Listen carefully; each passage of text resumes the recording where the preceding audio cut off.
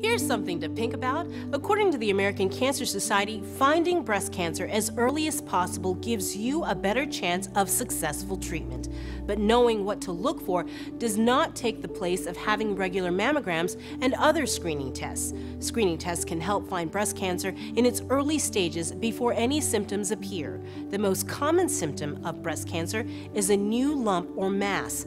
A painless, hard mass that has irregular edges is more likely to be cancer, but breast cancers can be tender, soft, or rounded.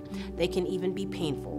For this reason, it is important to have any new breast mass, lump, or breast change checked by a healthcare professional experienced in diagnosing breast diseases. For more information about breast cancer, go to the American Cancer Society's website at cancer.org. Also, we invite you to join us on October 22nd to think pink and wear the color pink in solidarity for our breast cancer survivors and warriors. Think Pink Together, Guam, brought to you by KUM Communications in partnership with American Cancer Society, Island Cancer Center, and Guam Service Pros.